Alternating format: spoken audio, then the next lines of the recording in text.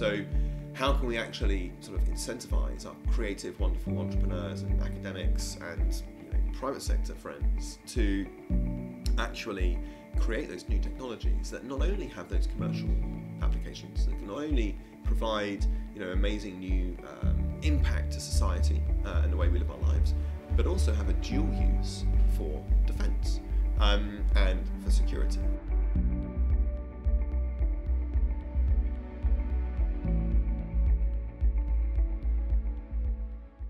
I suppose I wear a number of hats, really, in terms of who I am. So with regards to Imperial, I am a current PhD student here, and where I am looking at and conducting research into how new technologies might impact national security. We can talk a little bit about that later on. I'm also on the advisory group for the ISST here at Imperial as well. So I wear a couple of hats here in the university, which is slightly odd, being a student and on the advisory group, but that's fine, that's cool. Professionally, I've just left NATO after nearly 10 years. They're working on the Secretary General's staff in Brussels. And so that is a place where it's kind of like a cross between the Ministry of Defence and the Foreign Office. NATO is quite large and there's different components across the organisation. But I was working in where the political part was predominantly. And the last job I had there was as head of innovation for the Alliance. And prior to that, what brought me into NATO was working in the area of intelligence, surveillance and reconnaissance. And that was where I specialised when I was a British Army officer, which I was doing for about 12 years or so prior to joining NATO. And as that profession tends to do, takes you around to all of the top 10 holiday destinations that one can imagine. So I've been in various places around the world as an Army officer. And now I've just about to join Johns Hopkins and work on the faculty there in the university in the US. So yeah, very exciting.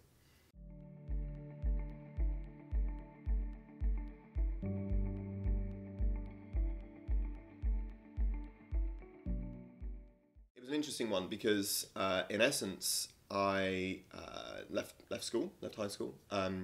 But I didn't finish my A-levels, so I left after lower sixth.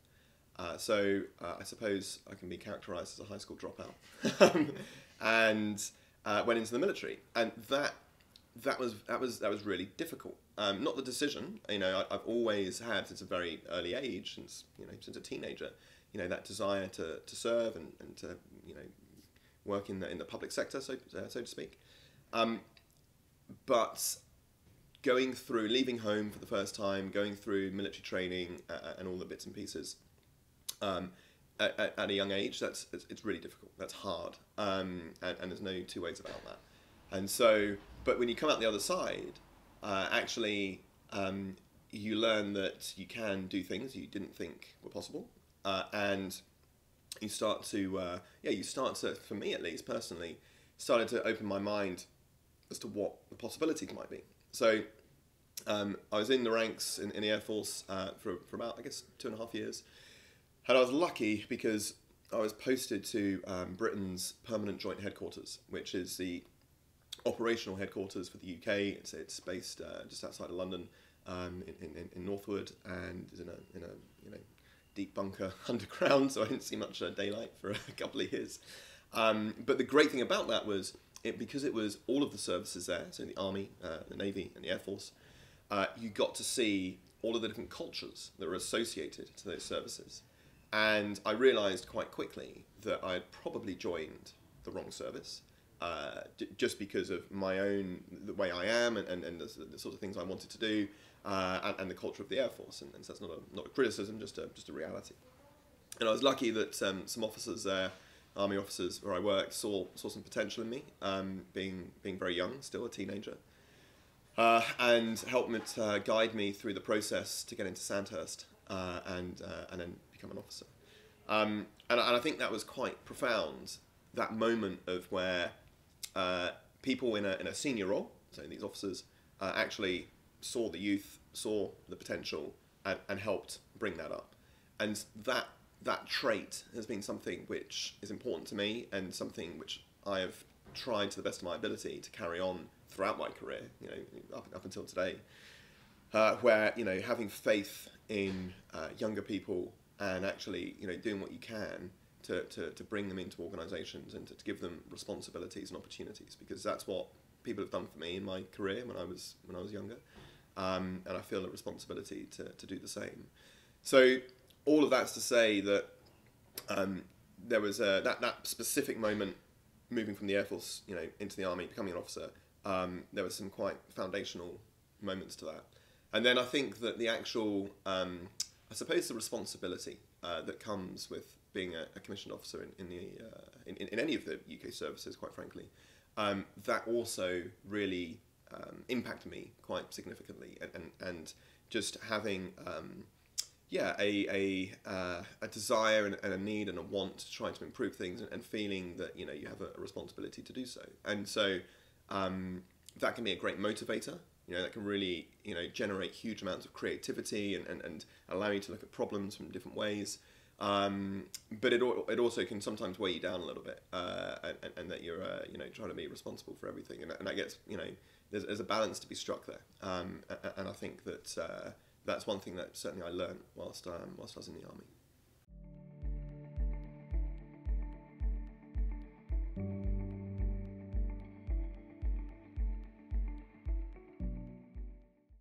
We take a step back. The military has always embraced new technologies, going all the way back to artillery and gunpowder and the aircraft and jets and submarine. New technology has always been a part of militaries trying to get the upper hand, and fundamentally, it's about power and trying to be more powerful, such that, to put it very bluntly, they can win. And people tend not to speak in terms of winning and losing anymore, but I think that's fundamentally a mistake, but that's a slightly different point. So when we think of emerging technologies, the concept of militaries adopting new tech to help them do and operate and function more effectively isn't really a new idea. This has been around for a long time. I think what we've sort of stumbled in upon really in the last probably sort of since the end of the Cold War, is that there's been a challenge, and for multiple reasons, as to how militaries and governments are able to adopt these new technologies. So specifically, that challenge lies in the way in which acquisition is done, procurement, in trying to make the best use of public funds and have clear, auditable trails, and often a mentality of trying to have what I might call exquisite stuff. So having like perfect solutions to meet very specific needs. And that actually creates a culture where you end up being driven by process. And people are often driven by the processes rather than perhaps taking a step back and just asking themselves a very simple question. Okay, well, what are we actually trying to do here? What might be the art of the possible? So when we bring this into the realm of emerging and disruptive technologies, at NATO, we were really looking at an initial batch of a handful that included artificial intelligence, data analytics, biotechnologies, quantum computing, space, and autonomy, and so and robotics, if you will. And so the idea was, okay, these technologies exist. They're becoming or are close to existence. They're kind of on a different scale. I think quantum probably isn't quite prime time ready at this stage. But the others exist in some way, shape, or form, and we see this in much of our lives. So, for example, we take artificial intelligence. When we log on to Amazon or Netflix, there's algorithms running in the background to try and help us decide what might be appropriate that we may wish to buy or to watch. When we look at drones now, we start to see when we watch football matches, there are drones providing cameras and imagery to support our viewing experience. When we look at the growth really in space. We start to see shoebox satellites that now provide both internet connection opportunities for people around the world much more affordably, and equally the ability to provide and purchase imaging through very simple websites. So the point being is that our society, people, us, we are getting used to these technologies. They're becoming part of our day-to-day lives. And so the assumption is that the military are embracing all of these and are part and parcel of the military setup as well, such that they can support what the military is trying to do. The reality is very different. And so fundamentally, a lot of these technologies are very, very, very slowly creeping in, but being conducted in such a way that I think there's probably a sort of cultural deficit between what our public are expecting of our militaries and assuming is available relative and versus the reality. So what we did at NATO, what we were doing at NATO, was to try to create the opportunities whereby, all right, how can we help allies adopt a lot of these technologies? What are the real barriers to entry?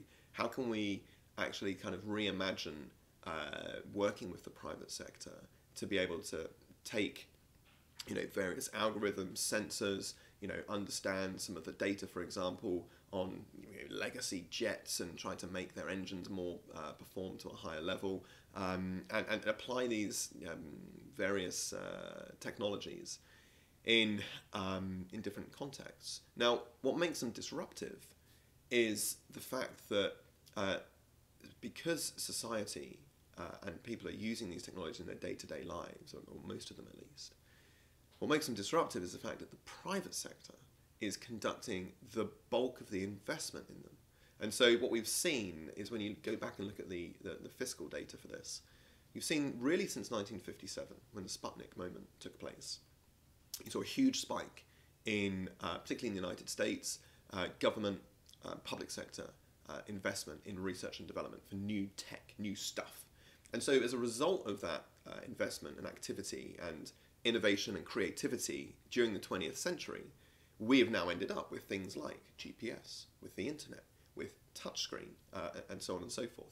All of these came from government investment to try to meet the needs of the military during the Cold War. The commercial application was a byproduct, a spin-off. It wasn't intended. That's totally reversed now, because in 1957, government expenditure was up here, private sector expenditure on research and development was down here. Today, 2022, they've totally flipped. So these technologies are becoming disruptive because the private sector is ploughing far, far, far more money into their development and new technologies as well, and creating them such that they can be commercialized and used by everyday people. And so it is the speed at which all of this is happening in creating these new technologies that is allowing for that disruption to come about. And disruption in so much as how people can operate and function and use. And you just need to look at Ukraine as an example, whereby it was a tweet from one of the ministers in the Ukrainian government to Elon Musk, basically asking for Starlink to provide internet coverage. And suddenly, within hours, you had a resilient internet connection over Ukraine, all brought about by a social media platform, Twitter, a private company, SpaceX, and a private actor, positioning commercial disruptive technologies. That's one tiny example as well. It's well documented, of course. But the point being is that this is the speed at which these technologies and their application can move upon. And think about the ability and the resilience that this has allowed Ukraine to have by having a pretty reasonably decent internet coverage. So the point being is, going back to what I said earlier, the processes and the way in which governments tend to think about purchasing and adopting new technologies is really sort of geared and built for a bygone era. The investment and the development is really now being driven by the private sector. And so the tempo that they work at means that whoever's able to adopt these technologies the quickest will probably have a military advantage, both strategically and tactically. And so the point being, it's not really those countries and governments that have the best technology that are going to kind of win this technology race. It's those that are able to be the most agile that are going to win it.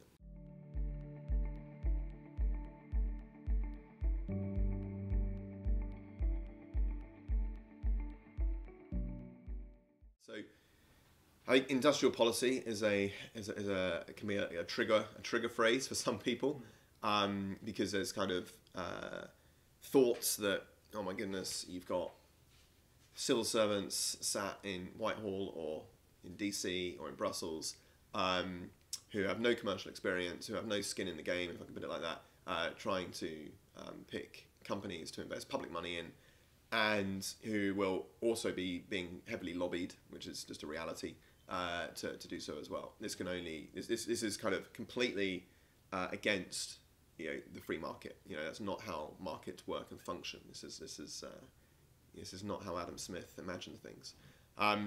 So that's so you end up in a world where we can never possibly do this. It's just not it's inefficient. It's not effective. These sorts of words get used. The other end being, oh no, the government should absolutely determine where money should be put into which companies and so on and so forth, and we should be doing this. It's a middle ground, and so I think we need to have a little bit more of a reality check here as to what is it we're trying to achieve, and the reason that governments can and should invest in new and emerging disruptive technologies isn't necessarily about picking winners. It's not about that in my mind. What it is about is using capital, so money, appropriately. So what do I mean by that? I mean that in the financial world, if you were to speak to a financial analyst, they would be able to model for you the financial risk and put a quantitative value on that for whatever the investment might be that you're looking at, and they can allocate that based on a whole raft of valuations and inputs and so forth, and so you can do that. And so of course when investors, so venture capitalists, but also sort of perhaps research and development components of large companies and so forth, when they're looking at perhaps developing new technologies, they will be doing so on a risk-adjusted basis. So they'll be looking at what that risk is. And their incentive, because they're commercial entities, is, at the moment, in the way in which we think about capitalism, is to maximize shareholder value, maximize profits for shareholders. Right? That's the model this country, the UK, works under when we think about capitalism, and the United States. So, of course, that's the incentives that investors have when they're thinking about emerging technologies, and putting private money to use to try to maximize their return. When we think about government money, public sector money, there's a different role there for that money, because actually I would argue that we don't want government money, public sector money, when it comes to emerging technologies, to take risk. We want to take zero risk. We want to go beyond risk. We want to go into the world of uncertainty, right? The world where actually governments can afford to make big bets on technologies that could have groundbreaking opportunities and transitions and change for everyone, for society writ large, as well as for the military, and for national security means. And so understanding the difference and the different roles and responsibilities of these different types of money is something which I don't think most governments get. They don't realise that governments don't go out of business. Well, they tend not to. There might be one or two outliers there, but they don't go out of business, so they can afford to make these bets. Now, that's not the same as like, oh, we need to waste public money on random ideas that are just utterly. I mean, that's not that argument. What I'm saying is that if we accept the idea that private capital is driving new and emerging technology development, because there's been a shift from 1957 to today, from public sector money in R&D to private sector money. If we accept that, then we also need to understand the incentive structures. And for private money, the incentive structures is not to make a public good that provides security for our country. It's about maximising shareholder value, because that's a model of capitalism we live in. Whether that's right or wrong, or whether that model is coming to an end, that's a different question, and maybe we'll come back to that. But so therefore, understanding that the money from the public sector that does still get invested in R&D, noting that it's a lot smaller than the private sector, right? You can't be sort of tinkering around the edges with that money. You can't just be sort of looking to try to, basically replicate what the private sector are doing, or indeed sort of co-invest. You need to be going beyond that. You need to be stepping away from these risk-adjusted returns and diving into the pool of uncertainty. And that is very, very, very difficult culturally for most civil servants, for most governments, because there is, quite frankly, what you're doing there is you're not taking financial risk, you're taking political risk, both with a small p and a capital P, depending on what you're doing. Because if these projects don't work out, then there'll be a backlash, right, from the public, because it's public sector money. And so that is the fear. There's a culture of fear that actually trying something and it not working ends up prohibiting any effort, or any meaningful effort, I should say, in this area. So that is kind of the long-winded way of identifying the problem and the conundrum. I think those countries that understand this issue and are attacking it properly and in a clear manner, disappointingly, there's not as many as there should be. And it's a cultural problem. It's not the fact there isn't enough resources. There are. It's not the fact there isn't the sort of the will and the desire and the creativity within governments to think about what the art of the possible could be, what the future might look like. Right, there is. It's a cultural issue where both politicians and civil servants are simply unwilling or unable to step into those risk-type opportunities. I think an outlier here is Estonia. I think Estonia does this very well. I think probably because their incentives are a little different. They're on the border with Russia. Their population's like 1.6 million, so they're small enough to be able to be a little agile. But culturally, they embrace this sort of new technology, and also partnering with public sector and private sector on different pieces as well. And again, this isn't all about either or. There's opportunities for partnerships in meaningful ways between creative entrepreneurs and public sector communities and so forth, represent opportunities that could exist. So we saw this in NATO as a big problem. And so one of the things which I did with my team was to lead the creation of basically NATO's DARPA, what we call Diana, the Defence Innovation Accelerator for the North Atlantic.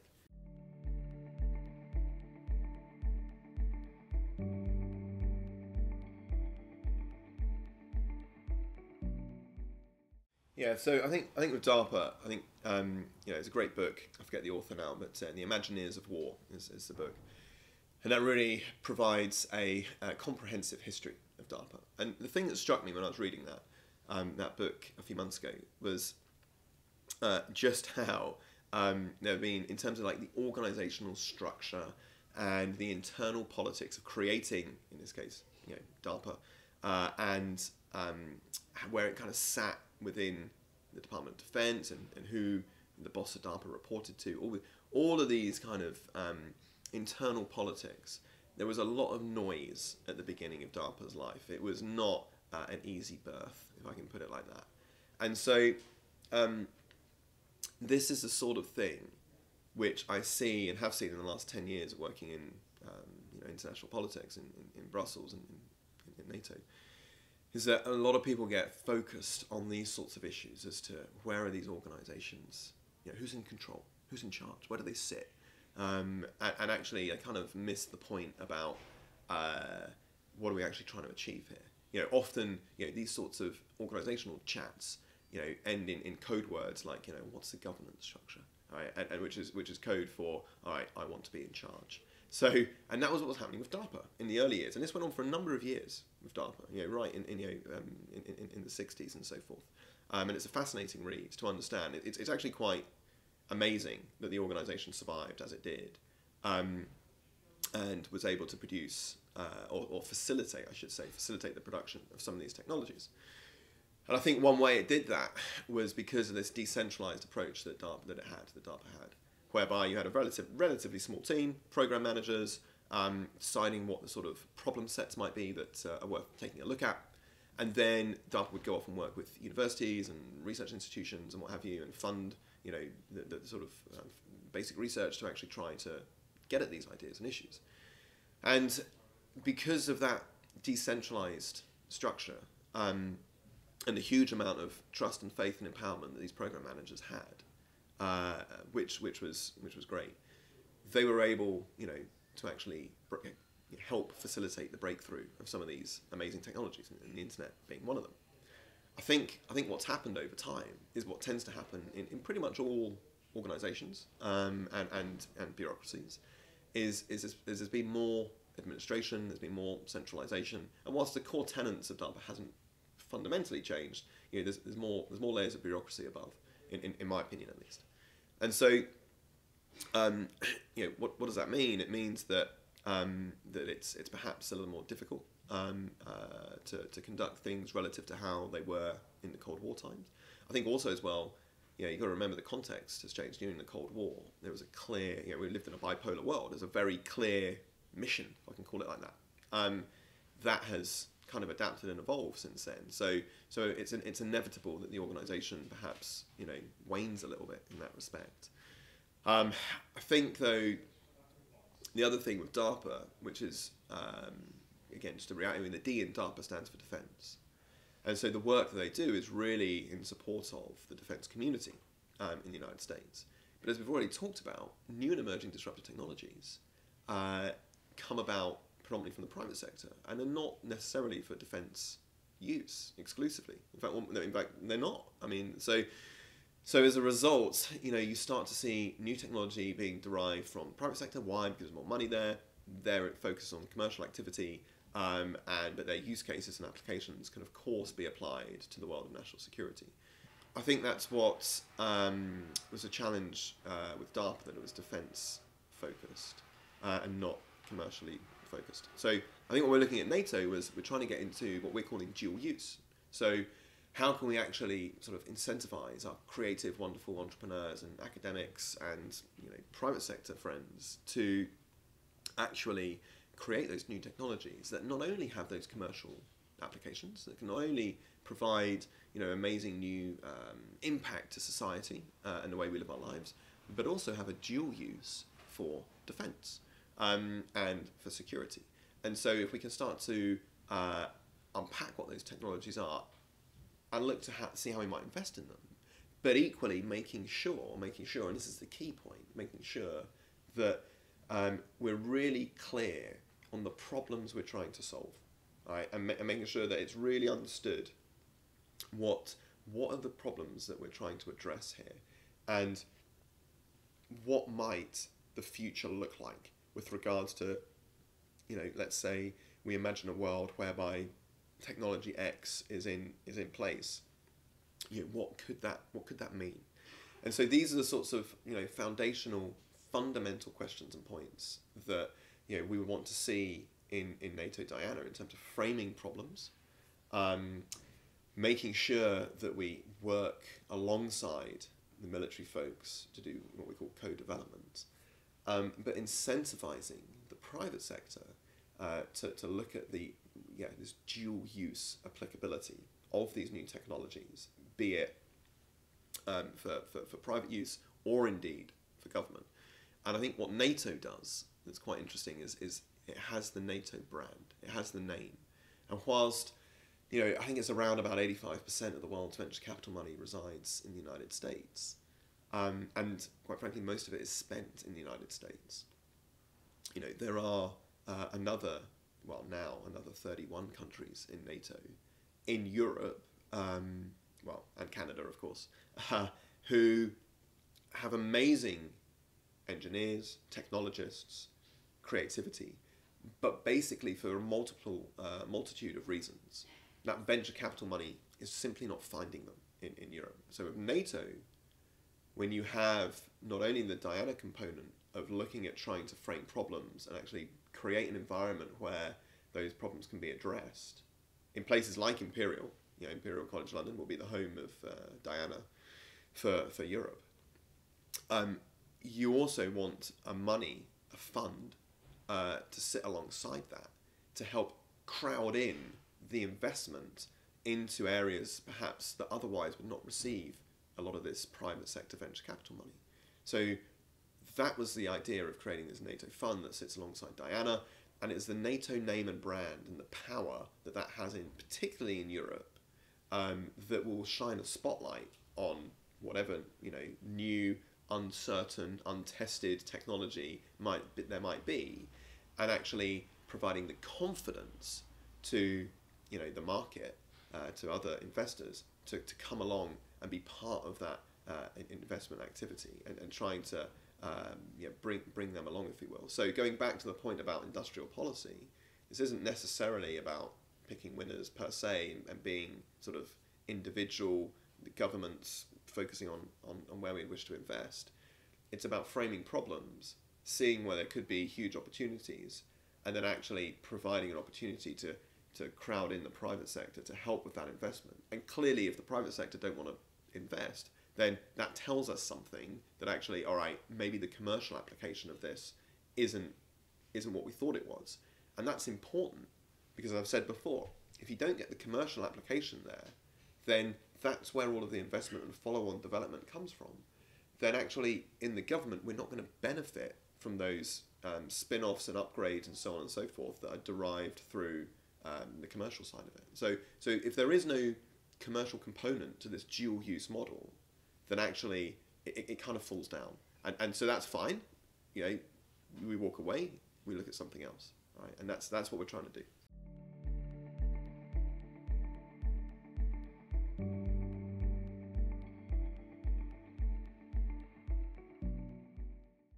So, let's go back to Macron's, President Macron's statement. So that was an interview with The Economist in November 2019, and we've got to remember as well, there was a NATO summit in December 2019 in London, in the UK. And so and this is against the backdrop, of course, of Brexit. So first of all, right, there are some politics going on there, all right, because in essence, you've got London and Boris Johnson as the Prime Minister then being on the world stage, hosting NATO world leaders and so on and so forth. But of course, what was everybody talking about at that time? They're talking about Emmanuel Macron. All right, so let's just be clear. There was some politics going on there, and that's the rough and tumble of politics. That is what it is. So there was a component. Timing is everything in politics, and so it wasn't that wasn't a mistake that was done when it was done. That's point one. But point two, he was kind of right, President Macron. It was perhaps, when one, writes a smart message on a piece of paper and wraps it around a brick and throws it through a window, people only generally look at the smashed window, and they don't really look at the message. But what he was really saying was that, where is this alliance going? What is the strategic direction? And we need to rethink this. And so I think given what has happened over the last 3 years, there is a real need to have some honest self-reflection across the alliance. Because when you look at the last 12 months alone, NATO has been politically and militarily beaten in Afghanistan. Right? Again, lost, basically. We have war in Europe. Now, of course, people will say, well, Ukraine's not in NATO. That's kind of irrelevant. Ukraine is the battleground, but the war is against NATO. Right? We need to be clear about that. So we've kind of got a failing as to NATO's core raison d'etre. And it looks like there could be, unstitching of the NATO work that's going on in the Balkans. The Balkans is becoming incredibly destabilizing. So there are 3 massive things that have occurred or occurring in the last 12 months. And there isn't really any intra-reflection on this. There isn't really any acknowledgement and thinking, all right, there are patterns here which are going on, and we probably need to rethink how we do business. And so I think Macron was right to raise that point. The way he did it was, like I say, slightly tricky, but nonetheless. And the first step, fundamentally, for the alliance is to recognise that there have been some significant mistakes at a grand strategic level. I mean, these are big problems. The fact that, you know, the largest conflict NATO's been involved in, total political and military failure and loss, right? Fact. War in Europe, fact. And, you know, who knows what's happening with regards to the Balkans. And I think until we start to have a little bit of honesty with regards to these issues and start to get to the root cause as to why this might be the case, it's really difficult for the organisation's credibility to continue. So, that said, where I do think there is, you know, that's very negative, of course. Where I want to be more positive, where I do see as, you know, huge opportunities. You know, NATO as an organisation, as a platform, and as an idea, is absolutely essential to the security of Europe and to North America. What I think we're stepping into, though, is a world where we simply need far greater levels of resilience, far greater levels of almost decentralization, if you will. So these concepts feel abstract, but what do I mean? I mean, for NATO, fundamentally, there's still too much reliance on the United States. And so, therefore, when you have any organization where one component is kind of the key component, then actually that might seem a great strength, but equally it's a great vulnerability. And so we need to have, you know, a much stronger European element to NATO than is currently the case. I think when we talk about, you know, often you hear of NATO this metric of 2%, 2% of GDP, 2% of gross domestic product. That is what is the minimum, the benchmark where investment should be made. But when you look at the economic challenges, and challenges an understatement, that this continent, that Europe in particular, is facing, well, you know, I'll take it to an extreme, but 2% of nothing is nothing. So when we start to go into recessions, which, you know, countries are already in NATO, and when we look at the economic output and outcomes that are going to happen perhaps 12 months from now, then actually looking at defence expenditure relative to gross domestic product is actually not a very smart way to think about military strength. And so, you know, we really need to be sort of re-asking ourselves, how do we want to utilise perhaps new technologies and real hardware and I suppose software that can make a difference? What are the problems we're trying to solve? What does success look like for NATO? I mean, a very simple question: what does success for NATO look like with regards to Ukraine? You know, this is strategy 101 stuff. Is it Russia has left Ukraine and all borders, including Crimea, so prior to 2014, the integrity of those Ukrainian borders are put back to where they were? Is that success? Is success actually, well, maybe, you know, the land that's been taken by the Russians, you know, unlawfully, that's just kind of written off and it is what it is and it's a stalemate? Is that success? The point being is that if you can't determine what a successful criteria is, then any sort of strategy to get there, any sort of plan, is just totally off the mark from day one. It's totally incoherent. It's not going to happen. So the point being is that, as I said at the beginning, NATO's had some really serious failures in the last 12 months, and they're undeniable. And Macron kind of, you know, although he didn't say it, clearly he doesn't have a crystal ball, this was kind of what he was getting at when he made his remarks in 2019. But because there's not been any genuine acknowledgement, recognition, and inward looking of these failures, then it's impossible to think strategically in a more sort of coherent manner for the future. And the Ukraine example is just one. So I would say that and I would argue that the strategic concept that came out at the Madrid NATO summit a couple of months ago, in June this year, doesn't really answer these questions. Doesn't really get at the root cause of this. And so until we kind of recognise and show a little bit of strategic humility with regards to the last 12 months, and then start to ask difficult questions as to how we go forward, it's going to be, I think, tricky to move coherently. And it is always tricky when you have an organisation like NATO that has 32 countries, and whereby those countries or regional components of them have different priorities. the United States' priority, geopolitically, is China. That is different to the Baltic states of Latvia, Lithuania, and Estonia. Understandably so, because they are on the doorstep of Russia. That is different to the southern European states, who are also worried about terrorism in North Africa and migration flows from there. And that's also different in terms of priorities from countries like Turkey that have concerns about areas in the Middle East. So it's inevitable, it's always going to be difficult to try to have a coherent idea as to where the alliance is going. That's not a criticism, that's just a fact of life. It's always been like that. What NATO is very good at is finding that middle ground and that compromise and looking for where the art of the possible exists. But like I say, unless we can actually have some real internal reflections on some of the huge grand strategic failures of the last 12 months, then it's going to be difficult to make sure that where that middle ground is in fact the correct middle ground for where you wish to be going. And so that is where I think we need to be thinking, and this is where going back to Macron's point, he was probably fairly accurate.